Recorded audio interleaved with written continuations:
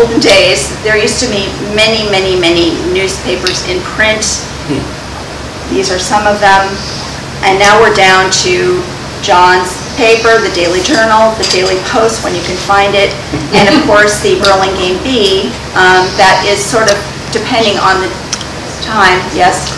You forgot a very important one. I'm sorry, the Voice. A Burlingame Voice. But that was paper for about, it was paper for about 8 years. Yes. And then it turned digital. I'm not talking about digital. I want to focus on the Burlingame Advance newspaper. The Burlingame Advance newspaper and Advance Star existed for about 70 years. They were in 5 locations in Burlingame. They began over on East Lane near the old laundry that was there that was torn down at some point, next to Rubel's. There was a real printing press there. Then they moved to Burlingame Avenue. Then they moved, every time there was a commercial renewal of some sort, they got bounced around, like maybe that happens with newspapers. They were on Lorton, then they were in the Bank of Burlingame. Then they ended up back on Lorton, which was their longtime location from the 20s to the 60s. And their longtime publisher was George McQueen, big name around Burlingame. Mike McQueen was the son, and he was big time alum, is that the right word? Alumnus, alum, of Burlingame High School, and he passed away a few years ago. From him, we have some materials I just want to share. This is the crew of the 1940s staff, and you're going to see the building on Lorton, which I don't know what it is now. It's turning into a bakery, I believe. But it's a restaurant on one side called Salt Yard, and it goes through to the back, and the whole paper and press and everything, offices were in this large building for all these years. And so these people, the staff, are standing, I think, on the back side, because I can see the Frank Art Grove behind them. I can see the donut shop area. So it's kind of cute. It's kind of cool to be newspaper staff, right? And then here's the inside the building. All this machinery and such. This is the back side, which kind of now all blocked off, but the building's still there on the California Drive side. This is on Lorton on the Lorton side. It's showing a bunch of kids, I think, being recruited to be carriers with their bikes. And then I have a very nice account, of which I'm going to read a little bit, of an early carrier, because that maybe some of the folks around here knew carriers or were carriers growing up. And while I'm reading that, I'm just going to show you what it looked like with the flag, 310. Some of you may remember that, 1966. Wonderful old shot. Well, there we go. So if you excuse me, and just really briefly, I want to read this. Okay, this is from James McCabe. I think it was approximately, can you hear me? Without a speaker? She brought the mic in. Well, I'd rather not. If you can hear me, I'd rather not. Hi. These people walking in. Okay. I think it was approximately 1937. I'd be 13 years old and in the 8th grade. A postcard arrived at home telling me that a paper route had opened up and I should come to the Burlingame Advance Star office to talk to the circulation manager. The newspaper expected the papers to be delivered, this is the evening papers, to be delivered on porches before 7 p.m. each day. Massey explained to me how the carriers were paid, and catch this one. It was pretty straightforward. I'd collect the subscription money from the customers each month, and the newspaper billed me for the papers I'd been given. After I paid my paper bill, the remaining money was mine to keep. Mr. Massey stressed how important it was to report any drops promptly, and important to add new subscribers to replace the old ones. He walked me through the newspaper building in the back room, showing me where the paper boys assemble, and he told me to come to that rear door the next afternoon at 4 p.m. The building was the size of one square city block, and I believe he's talking about this one, which lasted a long time. So the front and the rear entrances were on different streets. The front was on Lord, the rear on California. It looked as if hundreds of people worked there. Everybody was very busy. The Advance Star was the afternoon paper that came out 6 days a week. No Sunday deliveries. There were no fringe benefits to the job. There were no deductions from the collections I received. I was responsible to maintain my bike in working condition. If my bike wasn't working, I would have to walk my route to deliver the papers. These details didn't bother me at all. I was delighted to be able to give up my current 2 jobs, which were magazine sales and the San Francisco newspaper sales at the Broadway train station. When I got home, I told my mother that I had landed the job and repeated to her what Mr. Massey had told me. She was pleased that the route was in our very own neighborhood, where I knew the streets and where many of the residents knew who I was, and the expected additional cash would be a real help with our monthly needs. My dad had passed away 4 years earlier, and my mom was working several part-time jobs just to make ends meet. What year is that? This is 1937. The next afternoon, this is now second day of work, I arrived at the back door of the paper and entered the assembly room. There were about 25 carriers, all talking at once, laughing and just plain horsing around. Well, everyone waited to hear who I was and who I was replacing. Finally, there was a rumbling sound that's growing louder and louder from the next room. The press had begun running the papers, and they were running into our room on the conveyor belt, slowly at first, then faster and faster. The supervisor, Mr. Code, handed the papers in batches of 50 to the out-of-town carriers first. Every 50th paper was slightly askew, so it's easy to keep count of how many were being handed out. John logged how many papers he gave to each carrier, and they left right away. They drove to the beginnings of their routes before they folded their papers to deliver them. The rest of us waited until Gode called our route number. It was essential to know your number. After he gave you your newspapers and you logged the number, you took the papers to one of the metal top tables and began to box and fold them. The guy I'm replacing, I heard, boxes them smoothly and slowly. I'm shown how to do it, but I was a klutz at first. My mentor also showed me how to stack them in the cardboard box he has in his bike basket. He explained to me how important it is that the papers be folded correctly and inserted in the box properly so that you can pull them out quickly and throw without needing to look. If you grab a folded paper at the proper corner, it would fly intact and not come apart. So obviously no rubber bands were used and no baggies.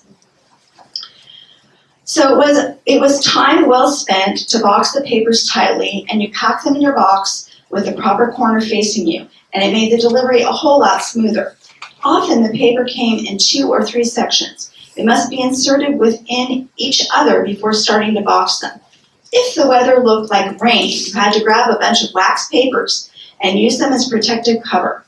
You placed a piece of wax paper on each newspaper before boxing them, folding everything together at once. This process of inserting sections is called stuffing. I soon learned that the carriers would have contests to see who was the fastest stuffer and the fastest boxer. Carl Schwann was undoubtedly the fastest stuffer. He achieved 3,000 papers per hour. Bob Burnham was the fastest boxer, but I can't recall how many papers he did per minute. We measured boxing in papers per minute and stuffing in papers per hour. It took about 1.5 hours for the press to run to be completed. Most of the carriers had already left for their routes, and the last ones to get their papers from Mr. Code were still boxing and packing them. Code was also responsible for rolling about 200 papers. Individually, they had to be mailed to subscribers in other cities and states. He had a stack of 8 by 11 blank newsprint sheets with the name and mailing address stamped on each one, and he did about 20 papers at a time, spreading out the wrappers, applying a line of glue to one end, and rolling the newspapers in them one at a time.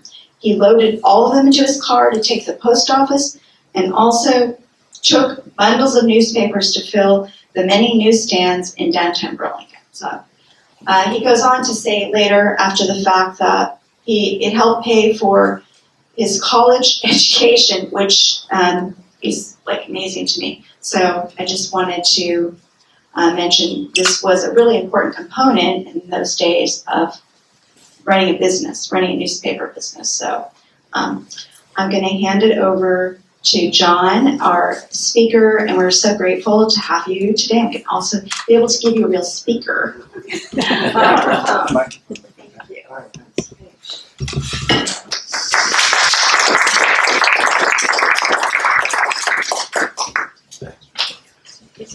you. Yeah. Anyway, thanks for having me today. Appreciate it. Good to see some familiar faces. Remember when I was the young guy? That was a while ago. And Russ, I'm interested in learning more about this exhibit. It seems like it could be kind of interesting. So I'm supposed to talk about the history of newspapers, right? So I'm going to start at 1440 and go year by year. It's going to take maybe 4 or 5 hours or so. But I think there's something going on later today. Right? So maybe I'll just fast forward to this part. So I have this. This is the history of newspapers, and it's not a complete history. It's just what I have, and I'll share it with you. I got this because there was a kid named Paul who emailed me desperate and said, I'm doing a capstone project. I had no idea what this was. And the deadline for picking an advisor for my capstone project is today. And it's on communication, and can you help me? And I said, well, yes, I will, because if you have no other options, and otherwise you're not going to do it. And I said, well, what do you want to do? And he said, I have no idea. So I said, well, why don't you? And he had no journalism. He wasn't on the school paper, nothing, right? Super shy guy too. So I said, well, why don't you find the history of newspapers in San Mateo County? That's his capstone project. So anyway, that's how I got this, and I kept it on a file, and I never knew who I would tell about this, but I guess this seems appropriate. So I'll read it. This is the boring part, by the way. And then after this, I'm done with this. It'll be very exciting. So just bear with me during the less exciting part. But you might find this more exciting. I don't know. So the San Mateo Gazette first appeared in Road City in 1859. That was the very first newspaper in San Mateo County. In 1876, the name was changed to the Times Gazette. The People's Journal it started in March 1877 in Road City, and it was discontinued the following May. So, so when you talk about websites and things that don't last, I mean, there's a history to this. People just give it a try. I mean, that's that. So the Democrat came out in October 1886. It was the Times Gazette's first real rival. And the Democrat produced a daily paper called The Star, which was published from the Democrat office by James Hedge and Edward McGettigan. It only lasted 1 year. The Democrat was later bought by Arthur Swift and James D. Hedge and had his name changed to The Standard. The Daily Tribune started in Road City in 1925. They were by D.E. Wood and George Morrill. They were also the editors of the Palo Alto Times, which was run in connection with the Tribune. I don't know exactly when that ended, but I know it lasted pretty long, the Times Tribune out of Road City. The first newspaper in the city of San Mateo was the San Mateo Leader in 1889. And then there was a newspaper called The News, original, in the growing town of South San Francisco in 1891. It was the first paper to appear in North County. Let's see. In 1898, the Half Moon Bay Review was founded. So that's actually the longest running newspaper in the county. And then San Mateo gained its second paper, the San Mateo Times, in 1901. And let's see, in 1919, it passed ownership to Horace Amplet, if you guys are familiar with Amplet Boulevard, which is interesting because that's where our newspaper is on today. And then in 1925, Amplet made it a full-fledged afternoon daily, and then it fused with the San Mateo Leader in 1926. The Daily City Record came into existence in 1905, and then I have a section here about the Burlingame Advance, which became the Advance Star. So it's a little bit more here. I'll read the whole thing so I thought you might be interested. In 1906, the paper that would become the Advance Star began as the Burlingame Advance. It It was owned initially by the Burlingame Publishing Company. The first edition was a 6-column, 4-page tabloid-sized paper that was released in April 1906. The paper started in its first edition that reforms are brought about mainly through agitation, and we, the advance, warn our leaders that we intend to agitate. It's a bold move, right? In 1910, the paper came under the ownership of Sandy Merck. Merck served as the sole owner and editor of the paper. Under his leadership, the paper made great advancements like using photos, doubling its news space by increasing its page count to 6. It also became a semi-weekly paper in 1923, and then Merck is also credited with the successful merger of the Advance and the Burlingame Star into the Advance Star. In December 1936, the paper was sold to Peninsula Newspapers, Inc., and then I think you guys actually have more history in this part. And then in 1970, it closed, victim of fiscal troubles. Let's see. And then in 1965, the Foster City Progress was founded by T. Foster, whose family developed Foster City. Foster City Islander was created by Sam Felser in 1973. It shut down when he died, and then Mark Watson and his brother, I can't remember his name, run it now. It's a monthly or weekly or something like that. And then in 1996, the San Mateo Times was sold to the Alameda Newspaper Group and renamed the San Mateo County Times. And then before it ceased to exist on April 5th, 2016, the County Times was identical to the San Jose Mercury News for 3 years prior. So when you got the County Times, it was the exact same paper as the Mercury News. In the meantime, in 1993, the Fang family brought a series of weeklies owned by Fuchs Publications, which included the Millbrae Sun, the Burlingame Hillsborough Boutique and Villager, the San Mateo Weekly, the Red City Tribune, and the San Carlos Inquirer Bulletin. It was rebranded as Independent in 1998. Interesting that I don't really know how all of those publications started. So maybe at some point I'll fill that in. But I know that they were independent weeklies, and then they all sort of came under Jerry Fuchs. But I never asked that question, so there's a hole in that. Anyway, so it was rebranded as Independent in 1998, dissolved and merged with the Examiner, which the Fang family bought from Hearst for $1 and a $75 million subsidy. It was sold to Bill Anschutz in 2004, then sold again in 2011, then 2014, then again in 2020 to Clint Riley, who originally sued Hearst to keep the city a newspaper town, a two newspaper town, which forced the sale to the Fang family. So Clint finally got his paper. I don't know, does it still come around here? Do you guys see the Examiner sometimes? Yeah. And then in 2000, the Daily Journal, that's my paper, was launched the same week as the Daily News, the Redwood City Daily News, the Burlingame Daily News. All three of the Daily Newses were identical, aside from the localized lead headline. Its first week was actually a joint effort with our staff providing content for the Daily News, which was an offset of the Palo Alto Daily News. But then after the first week, the staff separated. So this is before I got there. They tried to make it work, and then there was a big difference of opinion, which I'm not really sure what that is. And then we originally focused solely on San Mateo and Burlingame, and then expanded from South City to Redwood City. And then the Daily News ceased publication in 2009.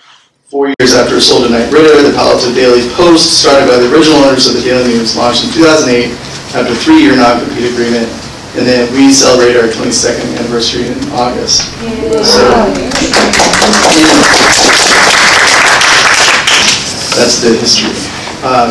So I'll talk a little bit about myself, right? Because that's why I'm here to talk about me. Right? So how did I get into newspapers? And I think I've told this story like 3 times or so. But basically it started with, so my grandmother was a newspaper editor in the Central Valley. In Lodi, and she was the managing editor of the Lodi Sentinel. She's the first female managing editor of the Sentinel. And but at the time, she was working for a different publication after retiring from there. My grandparents founded a newspaper in Lodi, the Lodi Life and Times, which went out of business. And then she was working for the Lawford Clements News, which was owned by my aunt. And so when I was 6 years old, she would still contribute stories and edit stories and all that. And so she would go into her office and she would type on a manual typewriter, and she smoked Marlboro Reds. And so she had the cigarette smoke was going everywhere. She'd slam the carriage. She typed like so fast. I've never seen anyone type so fast. So we ran 6, and I'm thinking this seems very exciting, right? This typing seems very exciting. So I wanted to type for a living, and so that's sort of where it started. And there's more to it than that. Is that you know, I would go to the store with her, you know, she needed a block of cheese or something like that, and it would take forever because she would go to the store and she would see farmers and she'd see people and they'd say, oh, I need your help, I have a situation, and she'd, you know, figure out, well, call me on Monday and I'll see what I can do. Someone had a story idea, we should look into this and that kind of thing, and she was sort of a connector, right? And I recognized at that point that that's a pretty important job, right? To be able to connect people within our community and to hold people to account when necessary. And so that kind of appealed to me at an early age, and so I just felt like I should do something like that. And so I did it. And so when I was in 8th grade, I founded a newspaper at my school, and I was kind of a one-boy show. You know, I did it once a month, and it was 2 pages, and I had a horoscope, and I had a feature on the student and teacher and that kind of thing. And then in high school, I got into the high school journalism. In college, I started a magazine, so I'm Gen X, and it was basically just to sort of talk about serious issues for Generation X, because all the publications at that point were all music and fashion and entertainment and lifestyle, and I felt like there were other things that were more important. And then came out here, and when I came out here, so I'm originally from California, I moved to Florida for high school and college. And then moved back over here, and started working at what was the San Rafael News Pointer, which was a weekly. I did that for 5 months, and then got a job at the Independent Newspaper Group as the editor of the San Mateo Weekly. You know, and I didn't have that much experience, and I was the editor of this newspaper, but I made it work. And then I worked there for 3 years, and then when the Daily Journal started, I thought, well, that seems pretty neat, because I always wanted to do work for a daily newspaper. And so I started working. The Daily Journal started in August 2000, and I started in October 2000. So everyone always asks, did you start it? And I said, well, no, but pretty close. So that's sort of where we are. And I guess what enabled us to start is sort of what people talk about as the death of the local newspaper. And that's really the internet, right? So there's Craigslist, there's Facebook, there's Google. Craigslist was a huge hit to newspapers, because that's all the classifieds, and that was usually like 25% of the revenue. You know this, Constance, right? Of course. Yeah.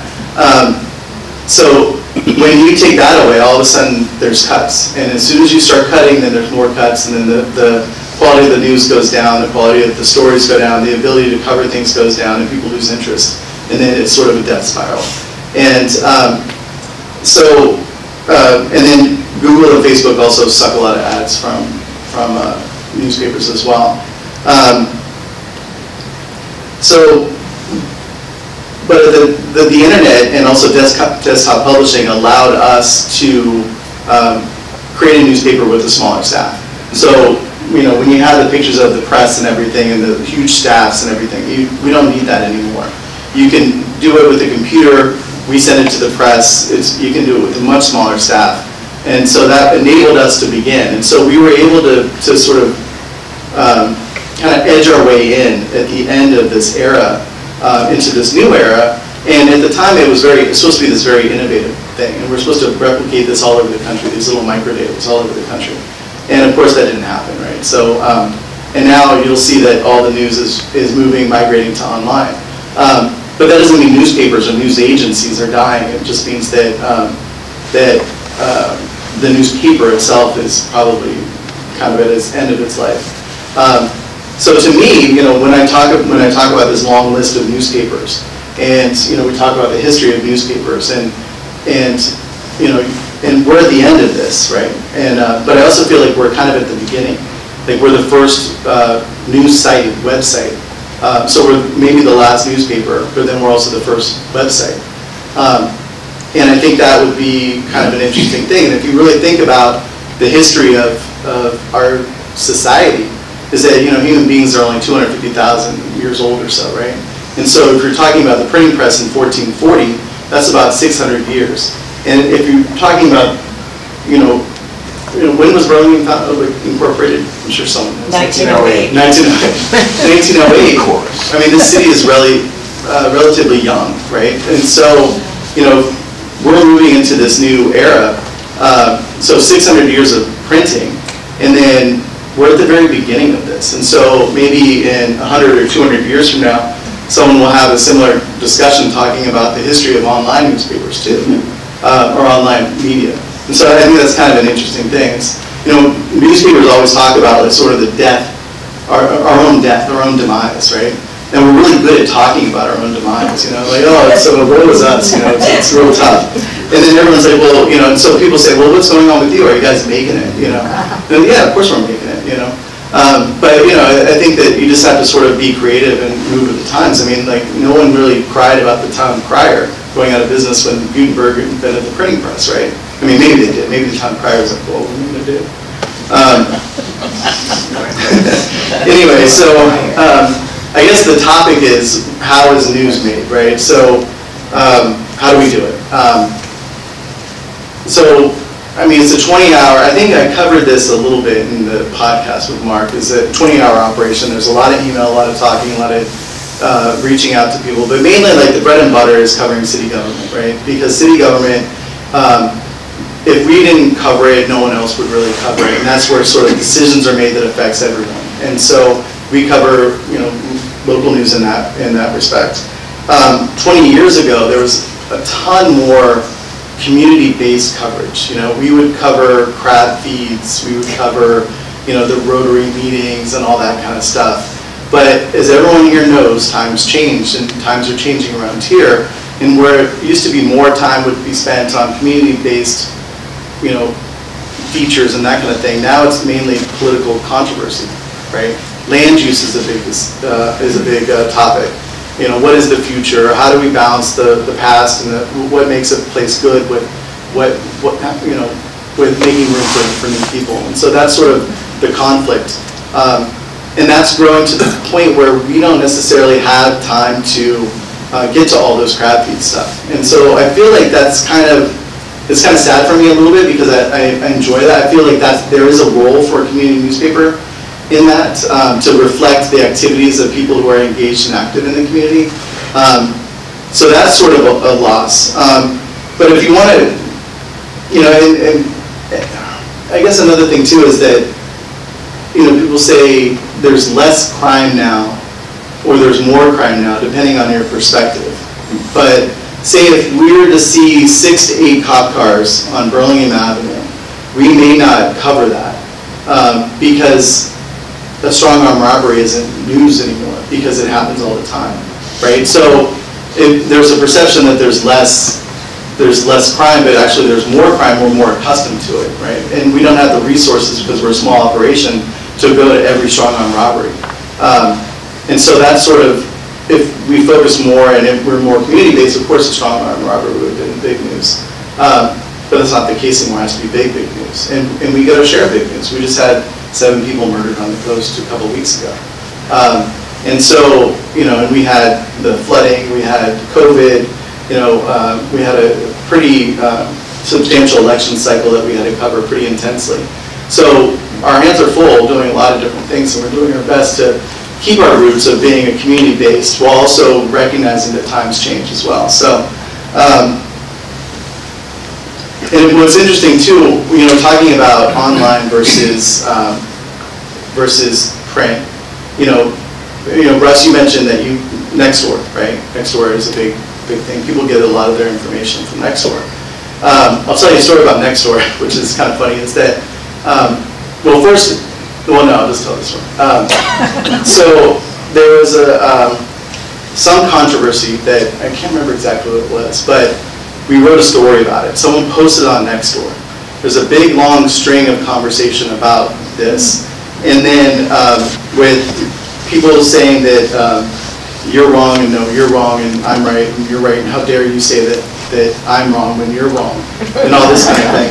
And then someone, you know, says, well, we should do this, called arms, And then I don't like you because of your politics, and why bring politics into all this, right? So this is the whole string of it, right? Is this because someone didn't pick up the dog poop on someone's front lawn? Yeah. Because you said that. Ring camera. I don't think it was the dog poop, but it was based on a story we had already, but those are good. But it was based on a story we had written, right? So someone posted our story in this whole conversation. At the end of it, someone actually emailed me and said, there was this discussion on Nextdoor, you should really do a story about it. And I said, no, we did. That was the whole beginning. That's the thing. So, yeah, but there's more going on here, and I don't know if there's anything else going on. So Nextdoor is a good source of information, but also a good source of misinformation too. But it is interesting how people use it, and I think what will ultimately end up happening is that there will be more websites coming on that will focus on local news. Everyone is interested in local news. And I think that what may end up happening is that, and you see this, like there's Medium posts in which people will give $5 a month to read their weekly post on whatever it is, housing, if they agree with them or whatever. And so I think more of that will emerge. And I think that right now we're sort of in this atomization of news and how people receive it and how people want it and understand it. And I could see that in the future that you'll have more sites and people will be more interested in different sites, and that you'll be able to actually pay a reporter to do some stories. I think you'll see an emergence of that, and maybe what will happen is that it'll just end up being like a newspaper, is that they'll get going with it, and then they'll take heat if they have a bias, and then they'll say, well, maybe I should tell both sides, and then all of a sudden they're doing responsible journalism. And I kind of see that as sort of the next evolution. But also people talk about sort of the heyday of journalism, right? Like everyone talks about Watergate. Why are you doing like investigative reporting like Watergate? And the thing is that like if you remember back in San Francisco, there was the San Francisco Call, the Bulletin, the Examiner, the Chronicle, and I think a couple other ones. And all of those had their own sort of takes on things. And so if you were a union guy, you would read that one. If you were a business guy, you would read the other one. And I kind of feel like that's sort of what we're sort of getting into a little bit. But I don't know if it was ever all that like amazing. I mean, people talk about. I mean, there's always good journalism going on, but there's also bad journalism going on. That's been the case from the beginning of the printing press. And so, does anyone know when? Does anyone like the movie Vertigo? Vertigo? Yeah. Yeah, everyone likes Vertigo, right? It's an interesting movie. Does anyone know what year it came out? 50-something. 58, right? All right, so you think 58 must have been a really good year for movies, right? Because Vertigo came out. But The Attack of the 50-Foot Woman also came out in 1950. So it's not like... It was a good year. Depends on how you look at things, right? But it's just a matter of that. Everyone says like Watergate is like the big thing, but like I don't know if it was ever all that good. So there's good and bad in everything, right? So you just have to pick and choose. And from my perspective, it's sort of back to the point about supporting reporters or whatever. There's a way that you support what you value, right? So people support us through subscribing or taking out ads and all that, and, or just even reaching out to us with story ideas. Also, just keeping tuned. Like, did you hear this? People always say like, why weren't you there? And I'm like, well, we didn't know. But did you hear this? That's a better way of sort of like getting us to go. So I mean, that's just sort of the way if you like the Daily Journal and you like the community news, then just find different ways to support us, and that's basically it. So that's all I have as far as my statements, and I guess I'll take questions if anyone has them. Yeah, go ahead. Do people call you when something's in progress to alert you to it? Yeah, they do. Are you listening to police scanners or? We do. Yeah, we have a scanner in the office that I listen to, and I've gotten pretty good at like picking up on what's going on overall. It was interesting though because we were in the Russian River when the fires happened. What was that? 2 years ago? 2 years ago. And so my instinct is to listen to the scanner to pick up on it. And I was lost. I was like, I can't really pick up on it. You know, I can't really understand sort of like the energy of the voices or anything, whereas like I can pick that up around here. Like I know when something is urgent or not urgent based on how people say things, not necessarily what they say. So it's kind of like a weird skill to have. Did you had a question? Yeah. Part of our issues as historians is information disappearing. Mm-hmm. And everyone says, well, it's in the internet, it'll be there forever. Not necessarily true. And so, what happens to all of your content? Is it something that is something to the public? Is it private? What happens to all of your past that you've done? Right, so we have copies of everything, right? We have electronic copies. We actually lost about 2 years of our archives.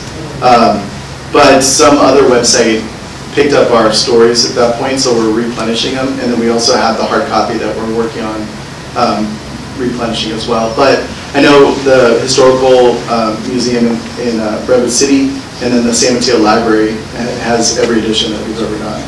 So that's one way. So I mean, like, and I'm sure someone has papers around. But I mean, we plan to have our site up for a while. But yeah, there's a chance that it could disappear at some point. And then what do you do? What do you do? Right. But I mean, I think as far as doing historical research, I think having it online is I mean, we're reaching the point where the Daily Journal's been around for 22 years. And if you go back to like 2004, it certainly feels like history.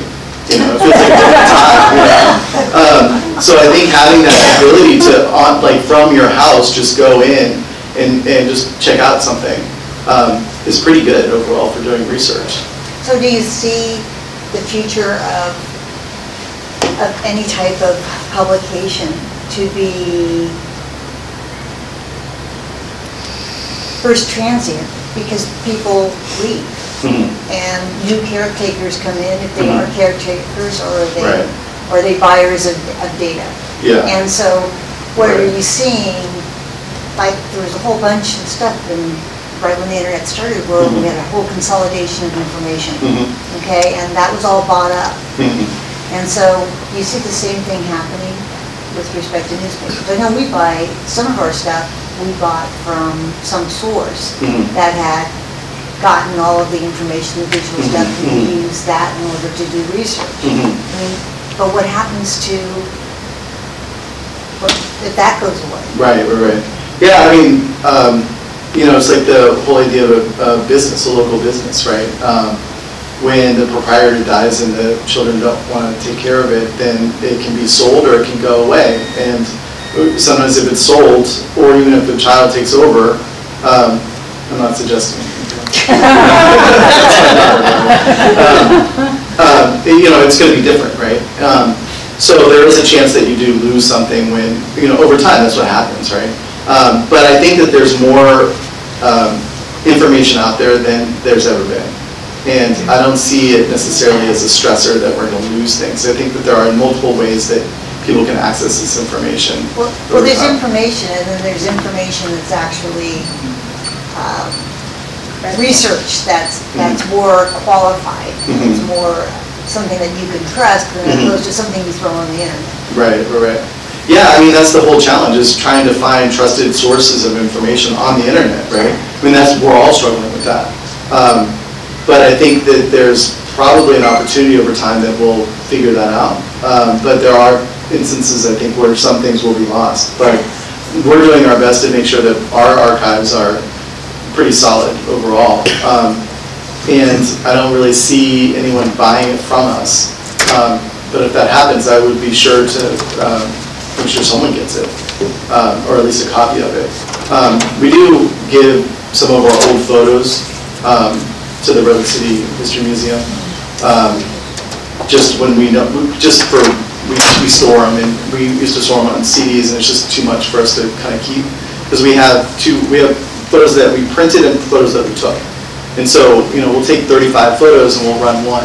So all those 35 photos, we don't necessarily need them, but there might be something useful, so we'll just say, here, you can have it. Oh yeah, because I had a deal with the Milan family that had all the glass. Right. When they had literally 100,000 because they were started like in 1900. Mhm. And that was part of their issue, logging it in and documenting it Yeah. and doing Yeah. that. Yeah.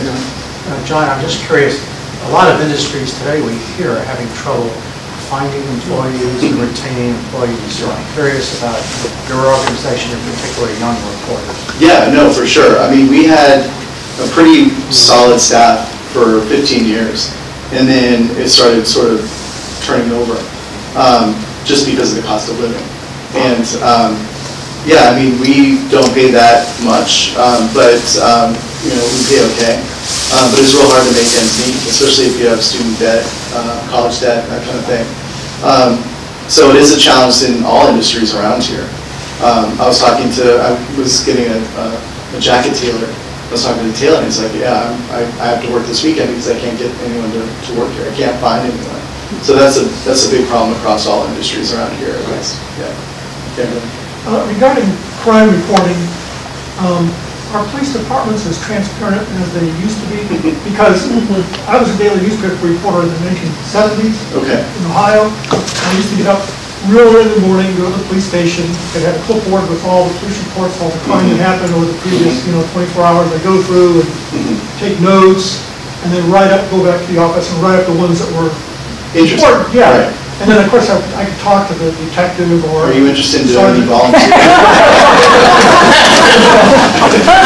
That was a long time ago. Yeah.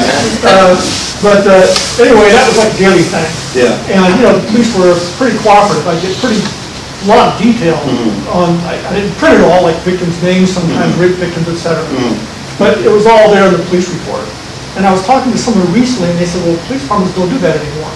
You Right. just get some real sketchy thing, and you don't hardly get any details at all. Yeah. So, I mean, that is true. When we first started, I would drive to the Burlington Police Department and sit there for a couple hours, with the clipboard as you described. And we would go to all the different ones, right? And but the problem is that as we expanded our coverage area, and it would be so great to have someone like you on our staff that would do that. But there's so many different things to cover that we just don't do that. So we get it by email. They send over the police reports by email, or we access them online. They post them online. And there's not that much information there. There's the essentials, right? But if there is something of interest, dead body found in a trunk, that kind of thing, right? Which hasn't been the case, right? I actually found that after someone typed it in, and I said, don't you think that would be something that you should bring up? He said, oh yeah, sorry. Anyway, so we'll call and ask questions, and it turned out that it wasn't a dead body in the trunk, but it was suspicion of dead body. So we'll call and ask questions, and then most of them, not all of them, but most of them, and it depends on the PIO you get, will just fill us in on the details of it. But as far as being able to go through all the police reports, then there was this whole thing. There's a few new laws that they have to redact all identifying information. So that's a big. They used to be that they just trusted us, right? Yeah. And then not anymore because someone somewhere burned them, right? Or someone burned someone, and so now they have to go through and redact. So they're less open to that. So that's sort of another issue. So you got to. Yes, John, I really love the paper every day. How do you determine when you choose letters to the editor? Well, we usually print most of them. Yeah, because I kind of feel that most people have the right to say what they want to say. And then some are not up to quality, put it that way. So those don't make it in. Sometimes I'll reach out and say, this isn't going to work. Or you're using language that people are going to interpret a certain way. But I feel like we run, and then sometimes what happens is there'll be a surge of letters on a topic, and we don't get to all of them, and then we kind of move on from there. And so some just get lost. They don't make it in. But it's never like, well, I just don't like this person or anything like that. But sometimes they don't. And usually if someone's letter doesn't make it in, they'll reach out and say, why didn't it make it in? I'll explain it to them. And then sometimes they're too long. and sometimes they're incoherent. You know, so yeah, it's all sort of. They're usually pretty much, as you said, kind of in a relative time frame of what's going on. Right, right.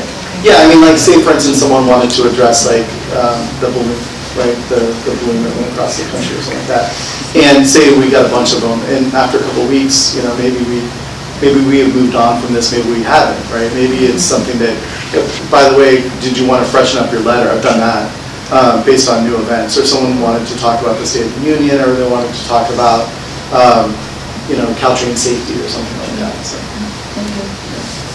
Go ahead. Oh. Yeah, go ahead. Yep. Oh, so I'm a digital subscriber, by the way. I love your astronomy section. Yeah, with Michelle. Yeah. So here's my question. You had mentioned that how you kind of see things going is this kind of fragmentation or atomization of specific... We're in the atomization right now. We are in the atomization. Yeah. And so, okay. And then do you believe that that further... See, to me, in the atomization, then you don't have context. You could be missing context and therefore make possibly incorrect, knowingly or unknowingly, conclusions and further fragmentation and polarization. Yeah. I know that's a lot of TION words, but yeah. Do you see that as a byproduct of atomization, or pros and cons since we're in it? I just see it out of missing context. I think there's a lot of positive aspects of the atomization that could come out of it, right? But I'm also sort of a positive person. I like to see, you know, what can we do with this, right? But of course there's huge amounts of negative in that people become siloed, right, in their own sort of sources of information, and it becomes an us versus them, and you're bad. You know, people who live next to each other all of a sudden hate the person next to them because of whatever reason. And I think there's a lot of danger in that. And I think that I don't know if it's my problem necessarily, right? But it's our problem overall as a society and how we engage with each other. And I think that the more people engage with each other online versus in person, I think there's risks that people will become radicalized, honestly. And so I've seen that in the last 3 years, and I think COVID didn't help either. People sort of went down these weird rabbit holes, and all of a sudden are different people. And the way that we connect and communicate with each other is a little bit different too. Plus, we're in a very high stress area where everyone's sort of fighting for resources, or wanting to make sure that we either stay the same or change dramatically. And I think that once you have those types of tensions, that it's really difficult. And that's why I was saying that a lot of the stories are no longer about community-based, but it becomes this sort of like political controversy. So I see it, and I've written about it extensively, about the dangers of this. So I mean, it's not like I am worried about it. Yeah, I think we should all be worried about it in every aspect of our lives. Yeah. Russ? Could you talk a little bit about the economics of journalism? I have 3 points that maybe you could talk about. One is, you mentioned investigative journalism, and that's an expensive endeavor, right? The second would be the demise of the editorial cartoonist. Thirdly would be, one time I interviewed Dave Price of the Palo Alto News, and I said, why don't you have an online edition? And he said, because I can't make any money. I'd love for you to give us some insight about that as well. Well, I think as far as online, he's right. There was a point where, so the people who run newspapers are generally, the industry was such that it was difficult for them to be creative financially because they were making money doing what they were doing for so long. And then everything changes, right? Everything changed, and they didn't quite get on board, and so it was reactive. And one of the reasons why we started charging for online subscriptions was because we weren't making money online, and we were actually losing readers to online, and so people weren't reading it in print as much. Not that bad, but a little bit. So when you read it in print, you read the ads, and so that's where we get the value from it. Online, it doesn't make up for that, so that's why we started charging. pretty much we're all moving. Dave does have an online presence now, but he only does select stories. So you can go to the Post and go online and read them. So he kind of begrudgingly went that way. But he was always sort of like, oh, you gotta read the paper, you gotta pick up the paper. You know, Dave. And then, I'm sorry, Editorial. Oh, editorial cartoonist. You know, we had one once, and I don't know what happened. He was too good. He did die. Good old days. Economics, right? economics. I think that's what What is it? What is it? Yeah. Charged too much. Yeah, I mean, resources are always a struggle, right? So yeah, I mean, we're basically focusing on the core.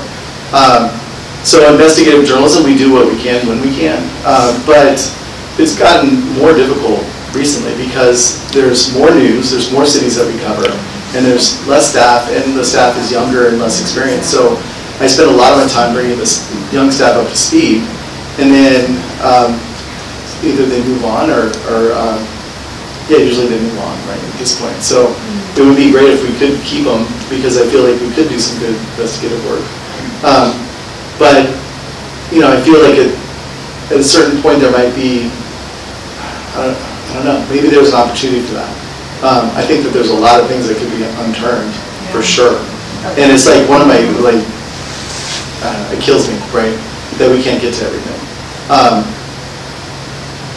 And we can't commit the resources to that. Because I feel like I know the community well enough that I would know where to sort of look. But, yeah, I don't know. Maybe we could use one of those AI art generators. Maybe, yeah. Like generate a cartoon showing this and this in the style of Oliphant or whatever. Right. Yeah. Yeah, follow up on the economics. The Post seems to have developed this monopoly on real estate ads. Yeah. Full-page real estate ads. Yeah. Are they giving it away as a sort of a loss leader so realtors can afford it? And why aren't you guys selling full-page ads to these? Right. They sell their ads really cheap. So they do volume, right? So I don't know if this is the case anymore, but I know at one time like a full-page ad was like $100 or $200, right? Whereas it's probably more now, but the minimum price that we have for a full page is like $1,400. And so they would just do volume, and they would capture more real. So you get a few real estate, and then the more, then you have to. Then that's how you sell it. Like you have to be in there. But they used to be like 96 pages at the time, and I think they're down to like 40 or something, or a little bit less. But a lot of it is the real estate ads.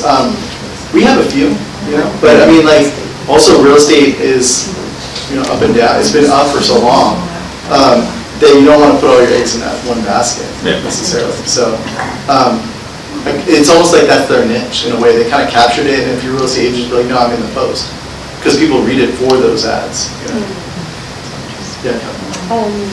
I know you have guest columnists from the high schools, and I think that's great.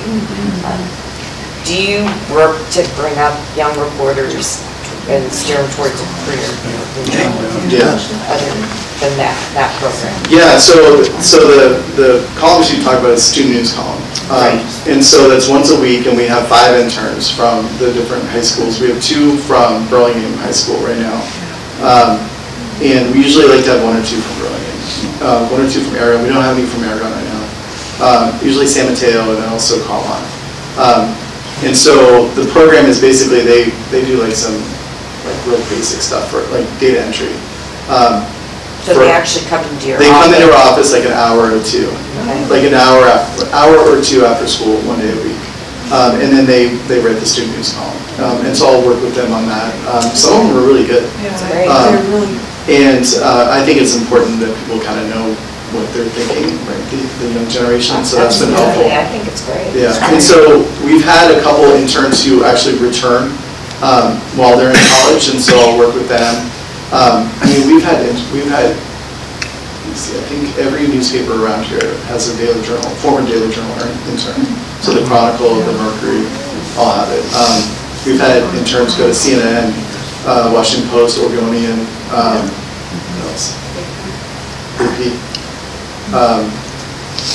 Yeah. So yeah, we do. Yeah. I mean, it's a good sort of training ground for young reporters. But also some of our young reporters go into government work too. You know, we have Michelle at the county, Bill at the county. Heather Murtaugh. Heather is in San Mateo. no, she does. She was in San Mateo. No, she does education PR for Larson. Yeah. Well, there's somebody at. Samantha. You're thinking Samantha, Yeah, that's Samantha's in San Mateo. Yeah. So, which I don't really mind necessarily because they kind of bring a reporter mindset to that position. Yeah. A PIO position, so they kind of get what we need. And once you're a reporter, you're always kind of a reporter. You kind of, and that sort of like justice thing kind of kicks in. And as far as like knowing what information to convey, we're pretty good at it too. So, as much as I like to keep people, but you know, sometimes you just move on. But I appreciate your starting that younger generation as part of your paper. Yeah. Because we have self-publishing journalism, the dying breed of people who are really journalists. Right. There's bloggers, but there's not people who are trained with the ethical standards of being a journalist. There are young people who are trained in ethical standards, but there's more activist type journalism out there as well. That's not necessarily my style, but I mean, it may end up being the norm. I don't know. We'll see. Okay. Yeah. How do you pick your editorial writers? Do they get paid? Yeah, they do. How do we pick them? They just kind of show up, I guess, right? I mean, it just varies, right? It's from just having relationships over time. Like, I'll give you, the last one we picked up was John Horgan, right? Who was writing for the Mercury because he worked for the County Times, and he just said, "Can I write for you? Because no one's reading my stuff." And I said, "Sure." So that was basically how that worked. Mark Simon used to work for the Chronicle, and I just knew him because he used to work for Caltrain a little bit, and then he said at one point he might be interested. So, and then Greg Wilson, for instance, had a blog in Redwood City, and I found his stuff to be kind of interesting, and I asked him if he'd be interested. And then, I mean, just sort of, that's how it works. Yeah. Are you interested? No, you have one who kind of makes me. Oh, is it Matt Groka? Yes. I love that. Yeah. We run him just to make you angry. Yeah, right. I'm just kidding. No, I mean, he's conservative, and a lot of people disagree with what he has to say, but I think he represents a certain portion of our population. And it's important for everyone to kind of know what everyone's thinking, I think. Right? You got something? Absolutely. I have a question, a basic question about your circulation area. Before COVID hit, newspapers were delivered along my street here in Burlingame, where a certain number were left in certain multi-unit buildings. And then that disappeared, so I learned about your online and I subscribed, which is working for me. I'm wondering, what is your coverage area for the physical boxes that you have? Is it just the major cities? I don't even completely, know, without going back to newspaper and looking, what your coverage area is in terms of even cemetery. Right, okay, so we go from Redwood City up to South San Francisco and over to the coast. So we have Half Moon Bay. Those are the areas that we cover. We don't cover Daly City, Pacifica, East Palo Alto, Menlo Park, Woodside, Portola Valley, and then sometimes we cover Hillsborough. But we circulate in all those areas that we do cover. Usually in the downtown cores, along major transit areas, and if people request, we can go into businesses and multifamily housing. We also do home delivery as well, but usually there's a charge for that. And also the charge depends on how close you are to our natural distribution point. So for instance, like if you are 6 miles away from a box, then we would charge more if you were just like around the corner from the box. But also during COVID, most of the offices didn't want us to do it, to deliver, so we were able to circulate more into the boxes. But during COVID, like in the heart of COVID, like the first 8 months or so, we dropped our circulation by 7,000, from 30,000 to 23,000, and now it's back up to 30,000. And then in that time, though, our online circulation jumped from 6,000 to 12,000. So it's kind of like that's how, so you went online, a lot of people did that. We started out doing it for free, and then after 2 months of doing it for free, it was basically like, well, you have to start charging. It's like, you know, I mean, during COVID, Trader Joe's like charged for bread, so we had to charge for it too. So. Charging isn't a problem. Yeah, yeah. I like the opinion pieces that you have by students, high school students. I think on the weekends. Yes, the weekend edition. Yeah. Some of them are very insightful. Some of them are, yeah. I think it's great, and I'm always, not always, but usually I'm surprised and pleasantly surprised by some of the, I guess the intellect that they bring to the topic as well, and their writing skill. But it's not like they just show up. I mean, I do interview them to make sure that they have that sort of skill set before they intern. And usually they do writing samples in advance to kind of make sure. But yeah, I mean, I think it's a great value add. Anything else? I have two. One was sort of answered, but do you have sort of this either spoken or non-spoken agreement with the post, like if something happens? I mean, if it's really important, you both cover it, but is there sort of in your mind, well, that's kind of their stuff, I won't deal with that, because there's so many things that happen. I was wondering about that. I mean, they're Palo Alto based, so a lot of their stories are not in our area, but we don't have any kind of relationship with them. I know Dave because I served on the press club with him. I mean, he's all right, you know, it kind of grows on you after a while. And I kind of, sometimes I like his style, you know, honestly. Like, I kind of like how he kind of gets aggressive with certain things. What does happen sometimes is that something becomes someone else's story, and so you kind of let them have the story, right? But then sometimes you can't really ignore it. Like an example is the Ron Galatola, the chancellor. So the Post was very aggressive on getting some of that stuff early on, and then this week we got the exclusive on this lawsuit. And then if they had gotten the exclusive on the lawsuit, that would have been on the front page, but then they had it the next day inside.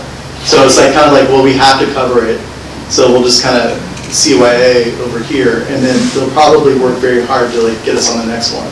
So there's a little competition there. So. Well, that is quite a story. So yeah. Good. And then I just I did want to. I know you probably get zero sleep. I wanted to therefore thank Dean and your daughter. but because you're obsessed, right? So you don't sleep. Reporters don't, and you have something in your head, always some issue. So we as historians, well, first the readers obviously appreciate you very much, but we just have such a volume of material. I don't do online because I go pick up the thing and clip, and so we have lots of clippers and we use them, and years and years of clippers, yours and everybody else's, and so we were just very appreciative for thinking of the future of, you know, people who are going to be doing stories of this period that will be historic in some period, and how appreciative we are of all the work you do and your colleagues and your staff. When you're talking about having all these boxes and drop-off areas, how many folks actually are running around delivering? How many do you have doing that? Like between 12 and 15. Wow. Yeah. And they do it, but here's the thing, what they do is they do it at the same time so they have 4 jobs at once. So the same driver who delivers the Post and the Mercury or the New York Times and the Chronicle will deliver ours at the same time. So they're able to work in 3 hours and get paid by 4 or 5 different companies. That's why, well, this is one of the things, but why Assembly Bill 5 is such an irritant to us. Because it was done in the way that wasn't understanding how our industry works. So if that had gone forward, we have a little bit of a reprieve. We'd have to form another company to have those drivers do that job.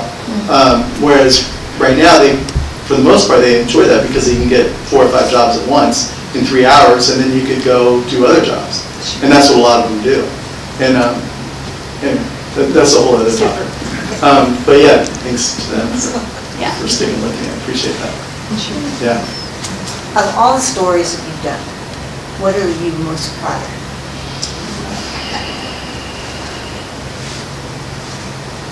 I should have known that was going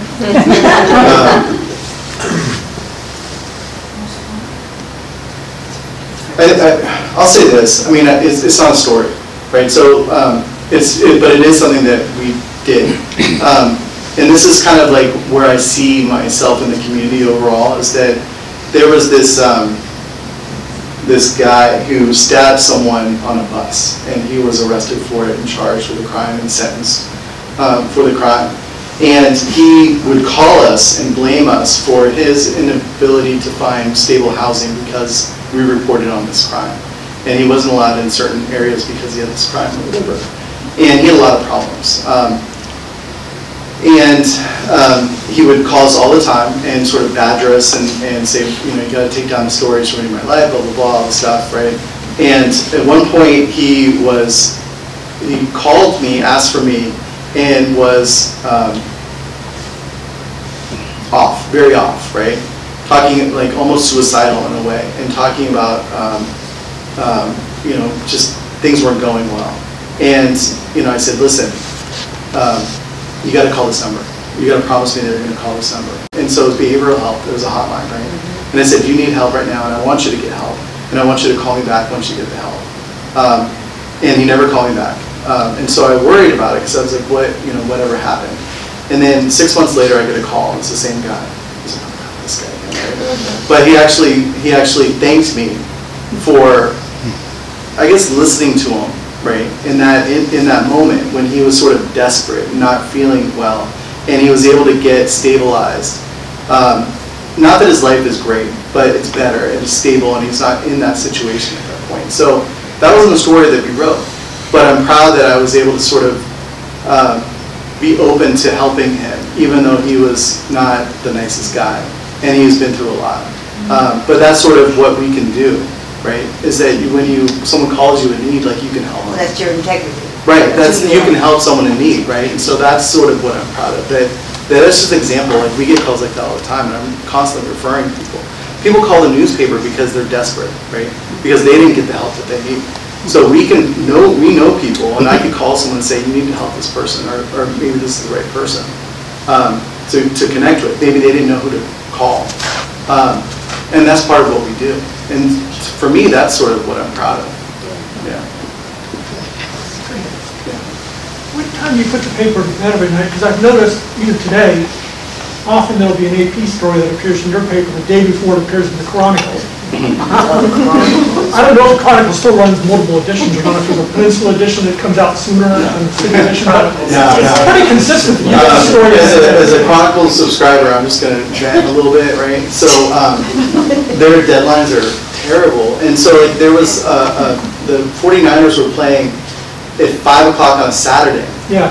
And they didn't get the results in the next day's paper. It's like, what are you doing? Like, what are you doing? You know? Anyway.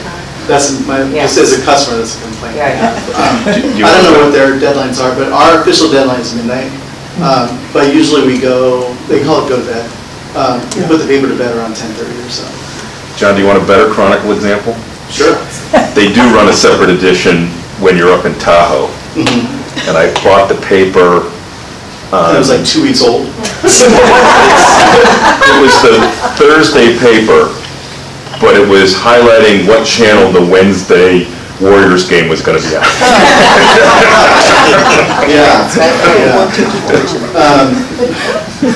Yeah, if we ever do that, let us know.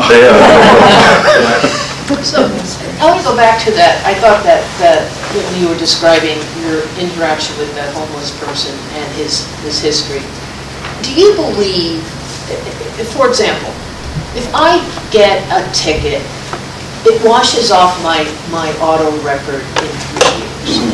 Do you believe there's a time where someone's public record should just evaporate? Right.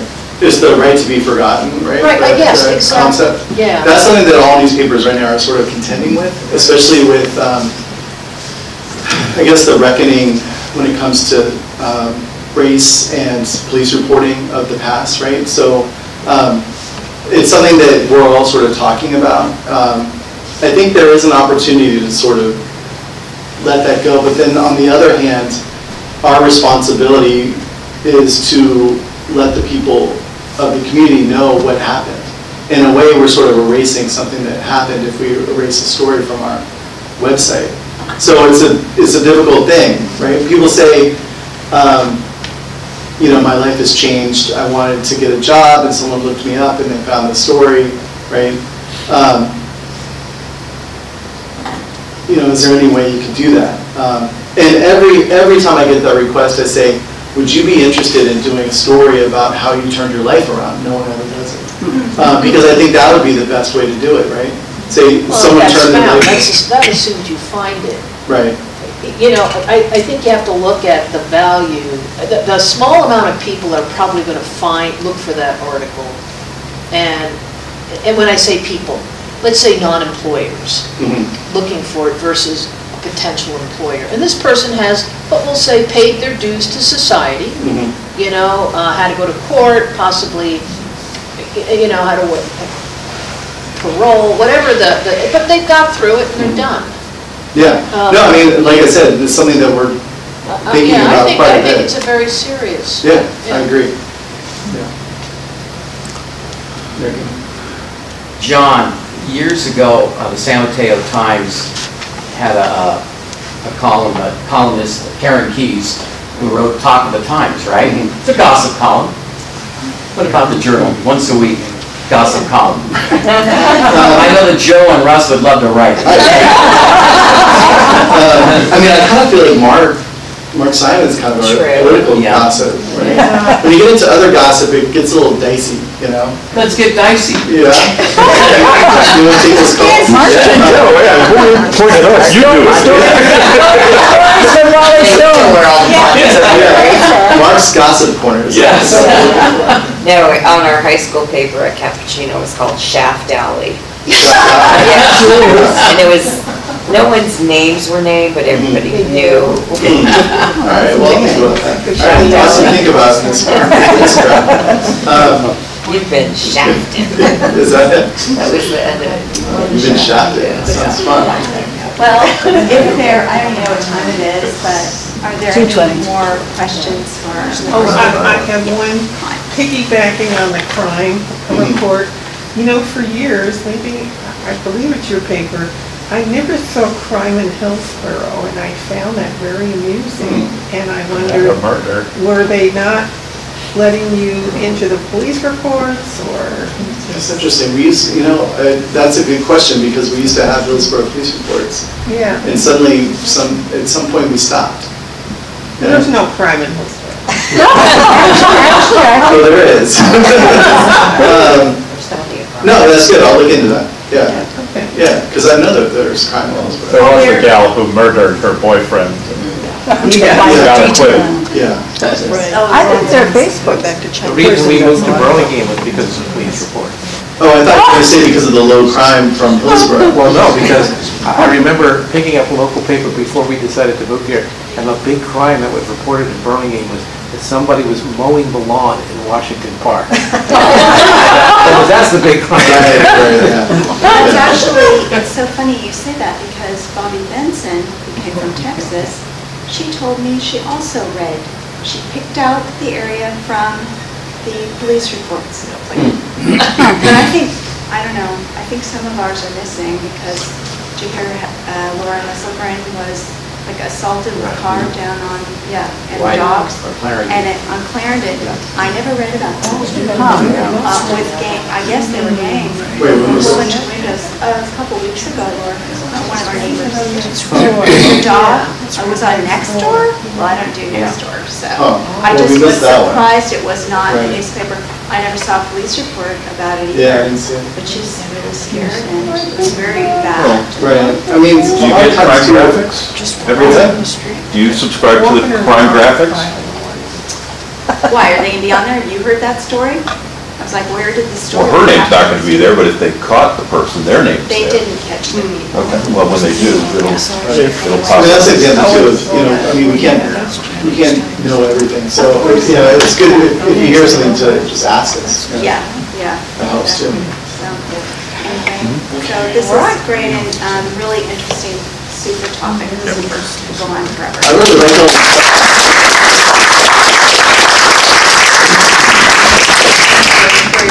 for being so generous with your time. Yeah, I know you're so busy. I know.